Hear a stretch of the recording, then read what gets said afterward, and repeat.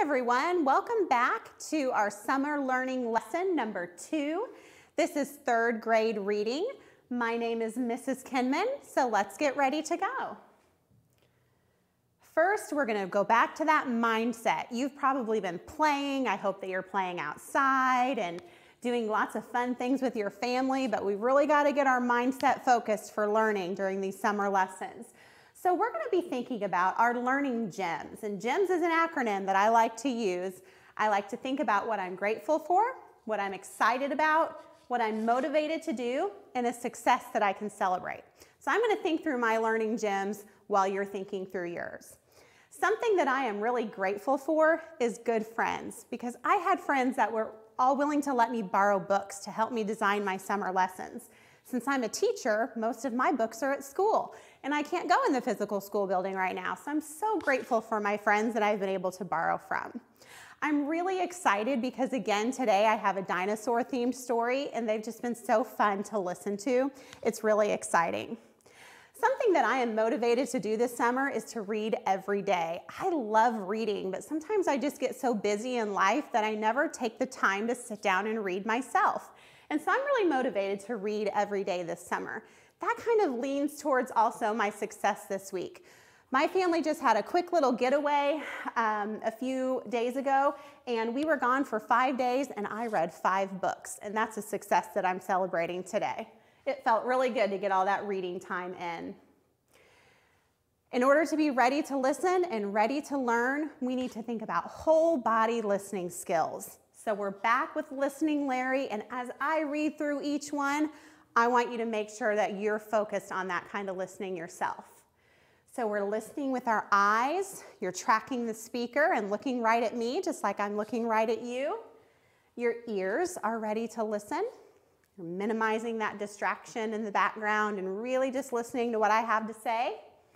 Your mouth is quiet. You're waiting for your turn to talk. Your hands and feet are quiet and still and to yourself. Your body is facing the speaker. That's also part of tracking the speaker, is making sure your body is facing the speaker. You're listening with your brain because you're thinking about what I'm saying and you're thinking about the skills that we're working on. You're not thinking about other things that are going on. And you're listening with your heart. You're considering what I'm saying. You're making connections, hopefully, with what I'm saying, and you're really open to learning something new today. So now that we're ready to listen, we're ready to learn, our mindset is focused, let's get started. We're going to start with some word work today, and today our word work is about synonyms. Synonyms are words that have the same or nearly the same meaning. For example, happy and elated. Now look at how I use it in a sentence. Sherry was elated to see her family at her surprise party. I know that happy and elated are synonyms because I can replace the word elated with the word happy, and it still makes sense in the sentence. Let's try it. Sherry was happy to see her family at her surprise party. Does that make sense? Yes, it does. Happy and elated are synonyms because they're words that mean the same or almost the same. Let's think about some other synonyms. How about the word rest? What is a synonym for the word rest? How about this word? We're going to see if you and I are thinking about the same word. The word that I thought of that is a synonym for rest is relax. Rest and relax mean the same or almost the same. All right, how about the word shout? What is a synonym for shout? Let's see if we come up with the same one. For example, I had to shout so she could hear me. I could replace the word shout with yell. I had to yell so she could hear me. Those words mean the same or almost the same, so they are synonyms. Now we are going to try some on your own. I'm going to give you a word, and I want you to think about a word that is a synonym, a word that means the same or almost the same. And I want you to say it out loud. All right, are you ready? Let's try it. All right, exit. What's a synonym for the word exit?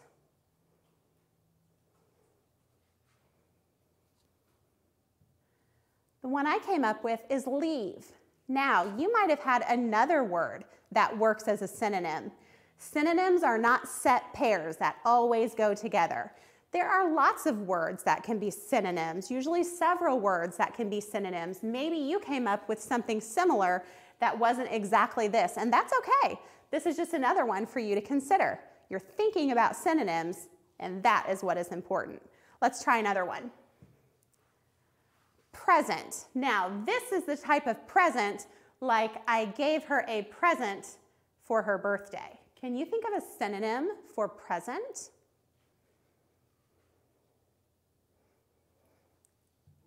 I came up with gift. Gift and present are synonyms. They mean almost the same thing. Let's try another one. Leap. What's a word that means the same or almost the same as leap? I came up with jump. Is that the same one that you came up with, or did you have something different? Remember, synonyms are words that mean the same or almost the same. Really important as a reader that we're able to identify synonyms. They help us with vocabulary, they help us with fluency, they help us with comprehension. That's why they're so important. Now we're going to go on to our fluency practice. Now, this is our second read of this paragraph. So you are going to be able to read it with more fluency. Fluency means being able to read smoothly and accurately. Now, nobody's perfect. We never expect anything to be perfect, but we want our reading to be as accurate, which means correct, as accurate and as smooth as possible. Now, on this second fluency reading, I want you to pay particular attention to punctuation. If there's a period, you're going to pause after that. If there's an exclamation mark, you're going to make sure there's some excitement in your voice. And if there's a question, I don't think there's any questions in our paragraph, but remember what it sounds like at the end of a question as well. Okay, your voice kind of goes up at the end. All right, a quick reminder about two challenging words. Carnivore, whoops. I touched it and I didn't even mean to.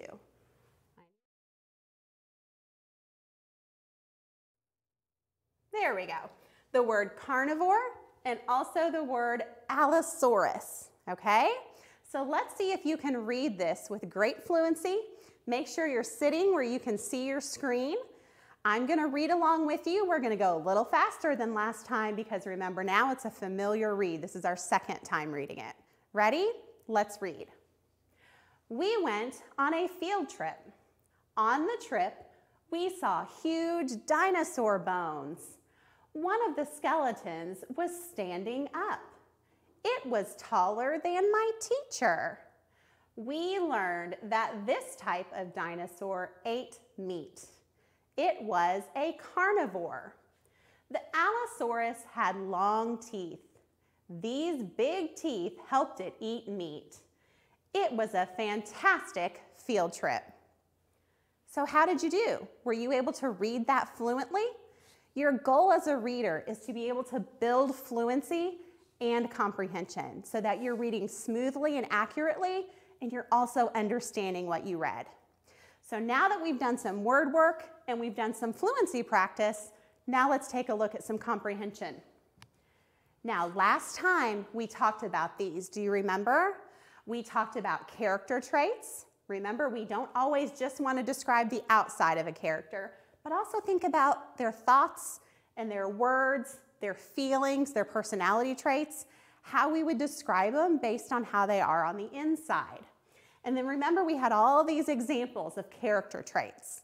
This is just to refresh your memory about what we did last time. Today, we're going to be taking our comprehension skills one step further. I'm going to show you how in just a minute. Today's story is called Three Little Dinosaurs, okay? And remember, we always have a focus for listening. And here's what you're going to be thinking about. I want you to think about, again, just like last time, who are the main characters and how would we describe them? And remember, we're going to take our skill one step further. How do the characters' actions contribute to the plot? Now, do you remember that word plot? Remember, plot means the events in the story. That's all it is. When we think about plot, we think about beginning, middle, and end. So how do the characters' actions contribute or affect what's going on in the beginning, the middle, and end of the story? When we as readers think about this, it helps us to understand the story, and that helps us to be the best reader that we can be. As you're reading, you want to pay attention to your reading voices. Let's talk about those really quickly. Your reading voice is the voice that you hear when you're reading. Whether you're listening to someone else read or whether you're reading to yourself, that is your reading voice. Your thinking voice is all those thoughts that are going on in your head as you are reading or listening to a story. These two things need to happen at the same time. In fact, it's a little bit of a trick. Some people think that the best readers only use their reading voice all the time. But I'm here to tell you that the very best readers use both of these voices at the same time. Because if you just read and you read and you read and you never think about what you're reading, you're not going to be able to comprehend it very well. I know that from firsthand experience. When we read, we have to make connections and we have to think about what we're reading. That is how you are going to be the best reader that you can be. We want to eliminate that distracting voice. Your distracting voice might be a thought in your head about something totally unrelated. Your distracting voice might also be noise that's going on around you. Whether it's in your head or whether it's out in your environment somewhere, you want to minimize that distracting voice so you can really pay attention to your reading voice and your thinking voice. As you're listening to our story, your thinking voice is going to be focused on the characters, their character traits, and how those actions contribute to the plot. Okay, are you ready to listen? You're going to love this story.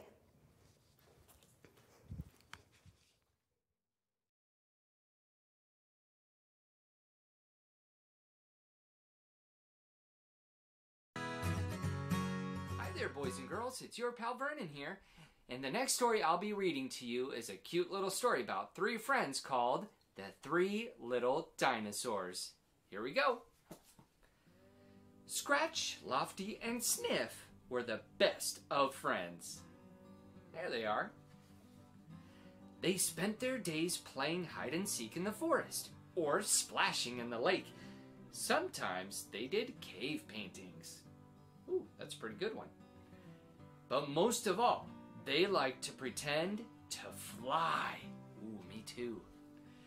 One day, Mrs. Brachiosaurus was picking pine cones for her famous pine cone pie when Lofty asked, "Mom, can dinosaurs fly?" Mrs. Brachiosaurus thought for a moment. "My friend Pterodactyl can." "How?" asked Lofty, excitedly.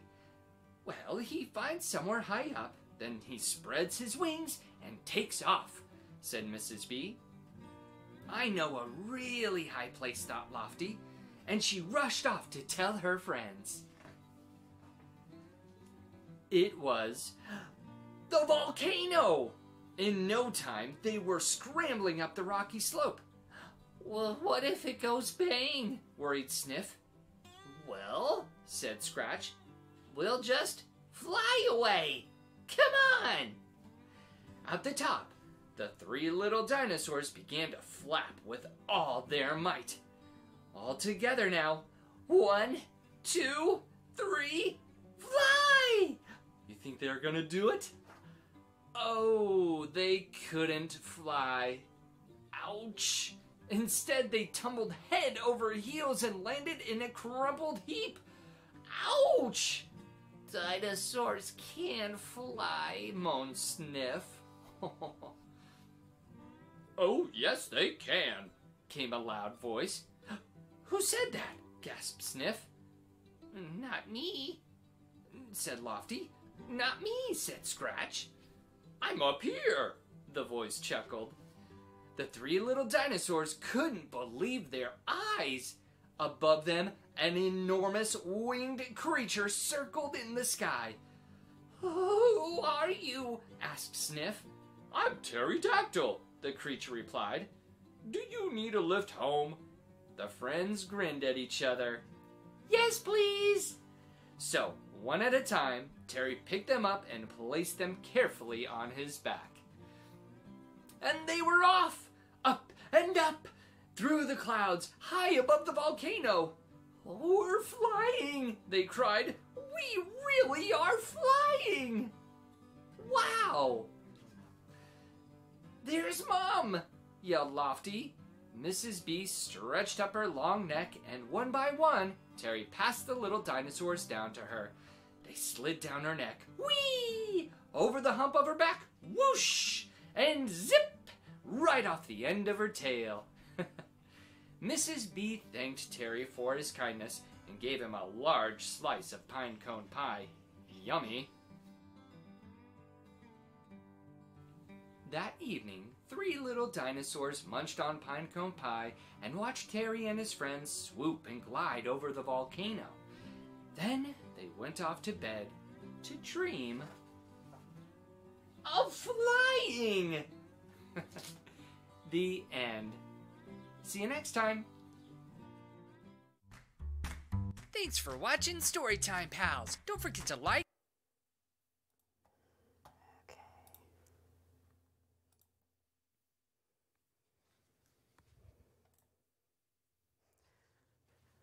All right, so did you like the story? Were you thinking about those main characters and how you would describe them and how their actions contribute to the plot? Let's talk about that a little bit more. So first we're going to describe the main characters. First of all, how would you describe the three friends, the three young dinosaurs? What are some words that you would use to describe them? Think about what they said. Think about what they did. How would you describe them?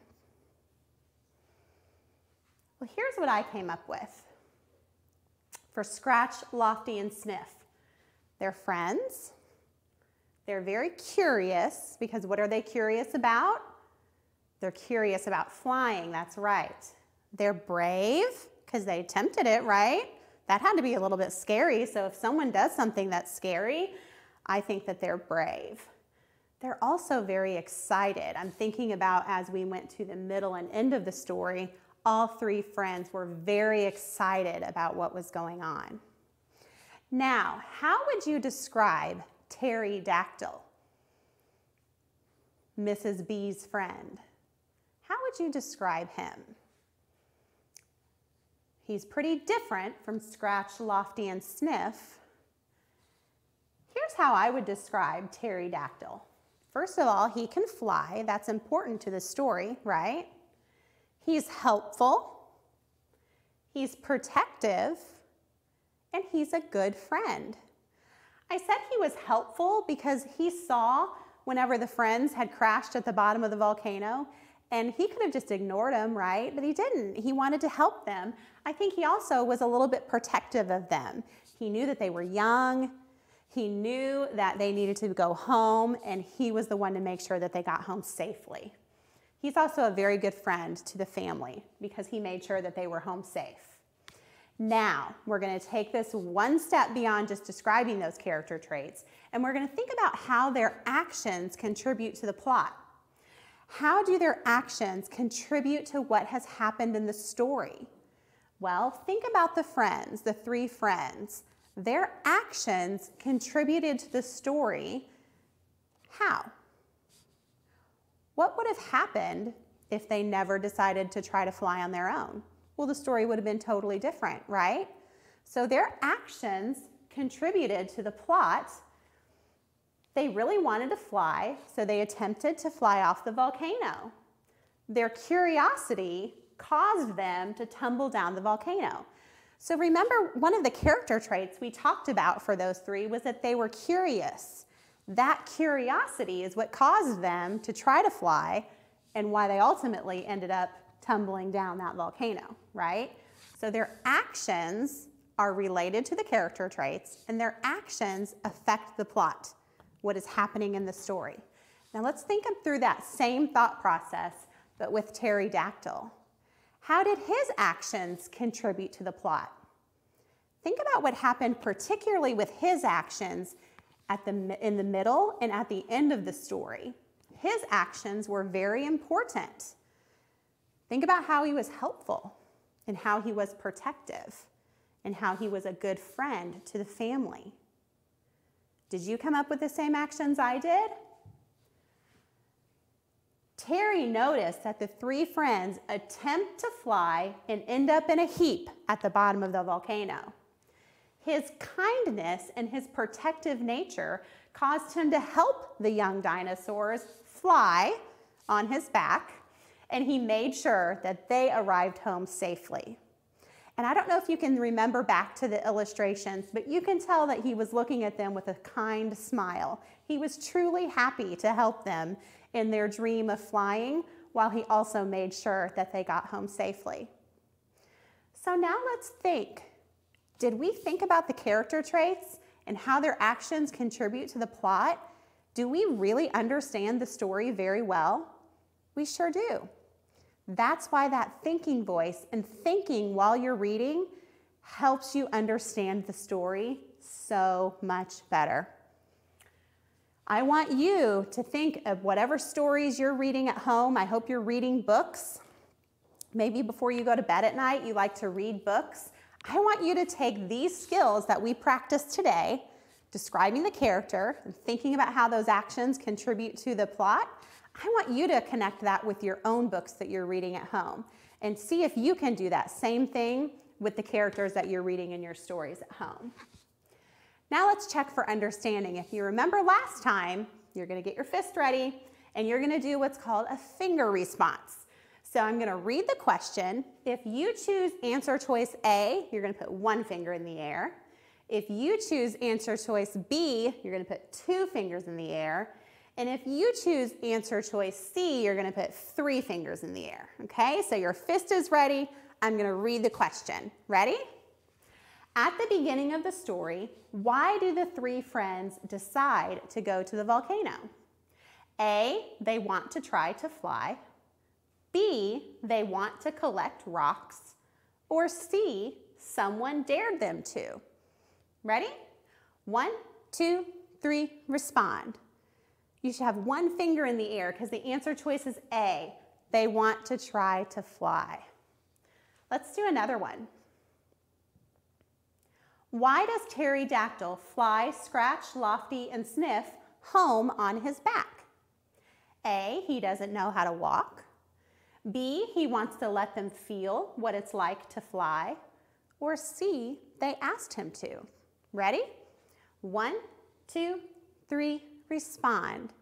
You should have 2 fingers in the air. The answer is B. He wants to let them feel what it's like to fly. Last question. Ready? How do Mrs. B and the 3 friends show appreciation to pterodactyl for getting them home safely? A, money. B, water. C, pinecone pie. 1, 2, 3, respond. C, they were very appreciative. That was a character trait of Mrs. B. She was very thankful. She was appreciative. And she rewarded him or said thank you to him by giving him some pinecone pie. All right, now you're going to be practicing this skill at home. Last time we talked about character traits, you read some sentences and you used your thinking voice to decide what character trait would fit in that sentence. Now you're going to kind of take it one step further and you're going to write about it. You're going to be making a connection to a friend of yours. You're going to take what you've learned about character traits and how you describe people, and you're going to apply it to someone in your real life, your friend. Identify 3 character traits about your best friend and explain how your friend demonstrates that trait. And then you can finish by drawing a picture. There's an example here. My best friend is so respectful. So the character trait is respectful. She is polite to everyone and never takes things that do not belong to her. She always listens when the teacher is talking. So there's a character trait, and then there's some actions that describe how that person is that character trait. And it's always fun to draw a picture of your best friend, right? So this is going to be your at-home practice after today's lesson. All right, thanks for working hard with me today. I will see you in the next lesson. Today's code word is friendship. I hope you have a great day. See you later. Bye.